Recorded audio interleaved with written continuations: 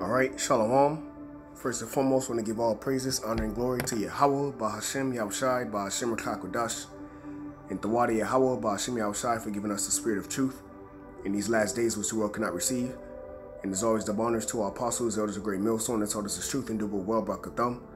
Peace, love, and salutations to the Zaquani wa Achim, the elders and the brothers standing stiffly for the names of Yahweh, while Yahweh shine truth and sincerity. Yahweh being a Heavenly Father's holy two powerful name, which is what he calls God, who's a so-called Negro, so-called black man. All right, Bahashem in the name, all right, Yahweh Shai, who's a so-called Negro, so-called black man. All right, the son of the Heavenly Father, okay, the savior of the nation of Israel, starting off with the elect, okay, chiefly.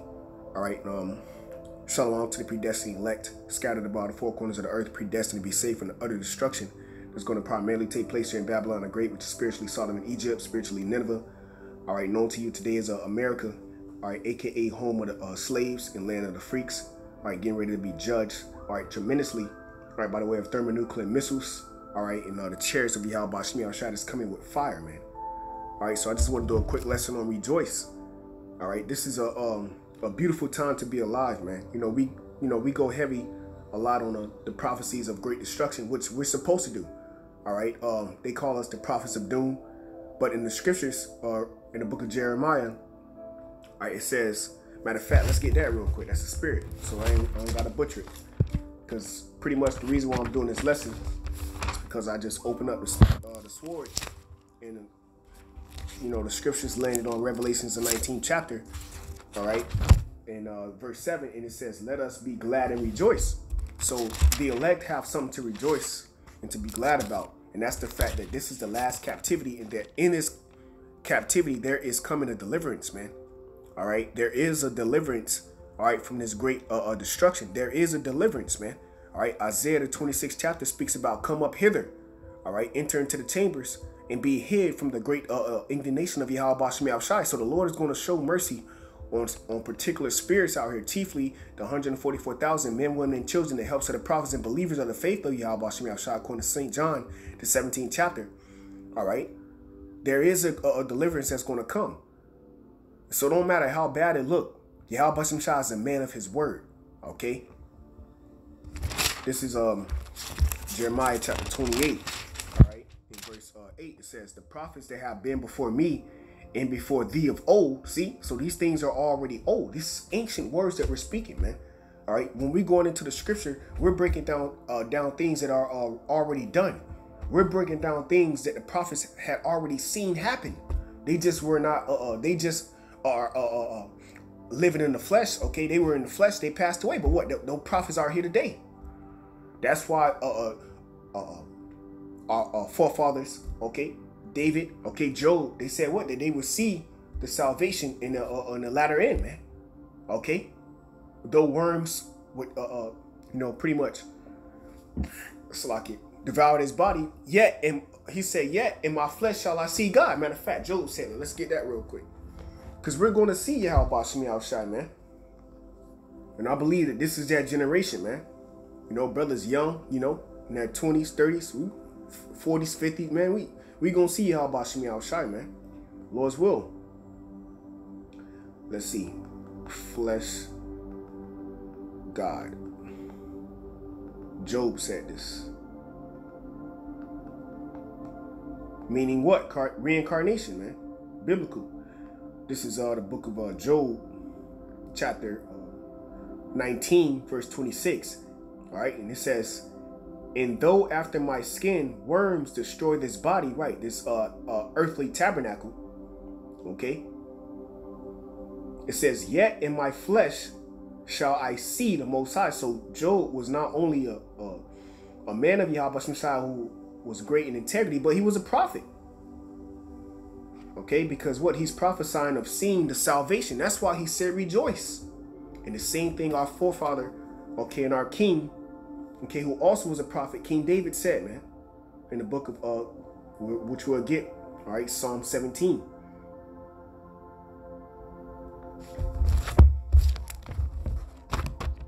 Okay, this is our Psalms.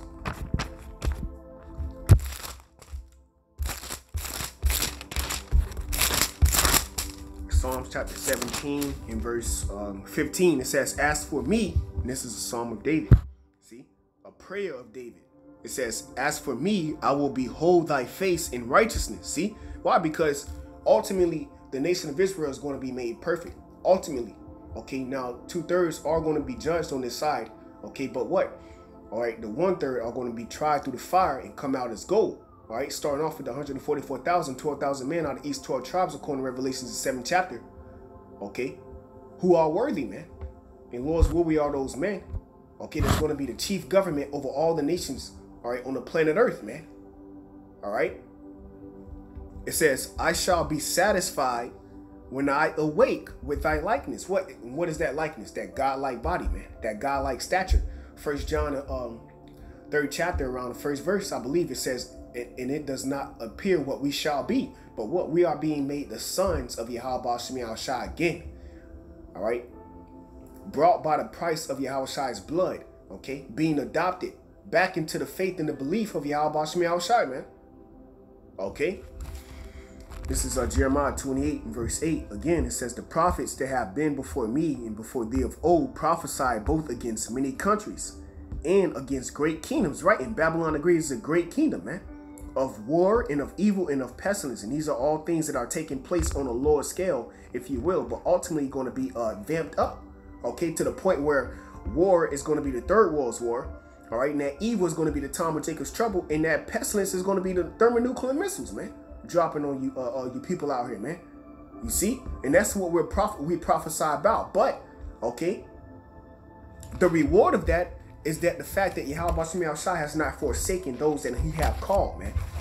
Those whom he have chosen from the foundations of the earth, according to Ephesians, all right, the 1st chapter. So let's get this in the book of Revelations, chapter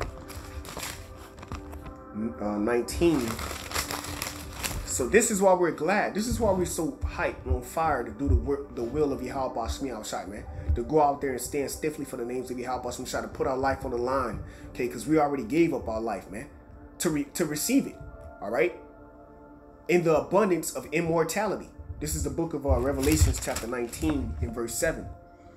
Let us be glad and rejoice and give honor to him, for the marriage of the Lamb, which is Yahushua, is come. See, that's why he said, behold, I come quickly. That marriage is coming, man.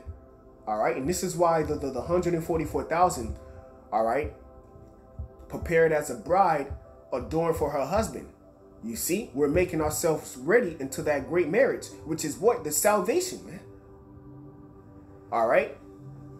Okay, where ultimately the elect is going to get beamed up. All right. All right. And the great coronation is going to come, man, where the elect is going to be crowned from the hands of the Heavenly Father through his only begotten Son, Yahushua Mashiach. And that's in the book of 2nd Ezra, 2nd chapter, man. The one that standeth, that's taller than the rest. Our Lord and our Savior, where it's going to be a lot of tears in that day, man. Okay? Tears of joy, man. And the Lord is going to wipe away all our tears in that day, because we're going to be immortal. Never going to see captivity. Never going to see a struggle. Never going to see Section 8, TRA, welfare, WIC checks, man. In a hoods, being a nigga, a whore, a slut. Again, ever seeing that again, man. Never. All right? So that's why it says, let us be glad and rejoice and give honor to him, for the marriage of the Lamb is come, and his wife, the elect, not an actual woman, because the Lord said he have likened he have likened Jerusalem as a comely and delicate woman, starting off with the man. Okay? It says, and his wife have made herself ready. And who is that? That's the 5 wise virgins, man. Okay, which 5 is a resemblance of what? Power. So the elect have that power. That's why the scriptures say, greater is he that is in thee. See, the power of what? The power of Yahweh Ba'Shem Yahushua, which is the testimony, all right, of Yahushua, the spirit of prophecy. Prophecy is the greatest power on the planet Earth, because we're foretelling you the things that's getting ready to happen before it happened, man. So then when it happened, then you're gonna know a prophet was among you, ultimately giving glory to the Heavenly Father through his only begotten Son, that he exists. Verse 8, and to her was granted, that she should be arrayed in fine linen, clean and white, for the fine linen is the righteousness of saints. All right, we can close out, okay, in the book of Wisdom of Solomon, chapter 1, the righteousness of the saints, man. Wisdom of Solomon chapter 1 verse 15. For righteousness is immortal. All right. So this wisdom, understanding, and knowledge of Yahweh Shemi Shai, okay, is bringing us forth into that desirable kingdom that's going to lead unto righteousness forever, immortality, man. The understanding, all right, that Yahweh Shemi Shai exists, and that this is his will to set up, okay, the nation of Israel, starting off with the elect, all right, the Israel of the Most High, in the face of such that have afflicted us in great boldness, according to prophecy, in order, all right. So with that, Lord's will is edifying to the elect. To the next time, I say shalom.